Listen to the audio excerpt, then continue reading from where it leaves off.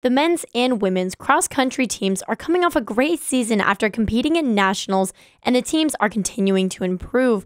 On September 17th, both the men's and women's team won the IU Kokomo Invitational, the first time both teams won a meet on the same day since September 7th, 1996. Head coach Rustin Nice says that the win provides the team with confidence heading into the tougher meets to come in October. It means a lot to win. It's just kind of nice, and we've talked about winning and trying to have an individual overall winner, but also a team.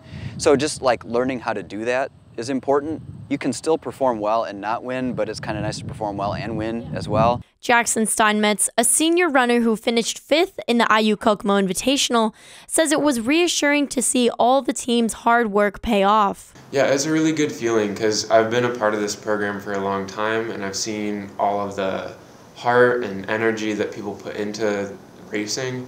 This victory may mean more for the cross-country program than other sports, seeing as nearly all of their competitions and training are done off campus. For me, it doesn't feel like any different. It's what we've prepared for, but I think for them it's just validation for all the work they've put in. We practice a lot off campus. We perform all of our competitions are off campus. So to bring something back to campus, I think is meaningful for them because there is some representation of how we're competing. Having that is like a physical reminder of, hey, they're all right, they're doing a good job. Having achieved a feat that hasn't been done in 26 years, one has to wonder what makes this team different from the others.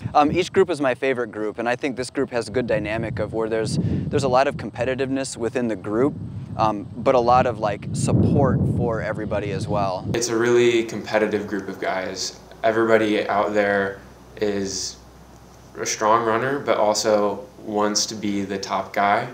And so that just, I think, has elevated the level that we are competing at.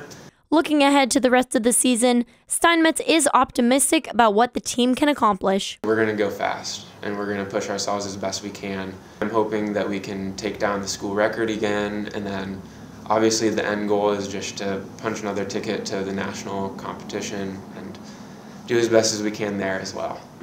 Reporting for Globe Sports, I'm Alyssa McDonald.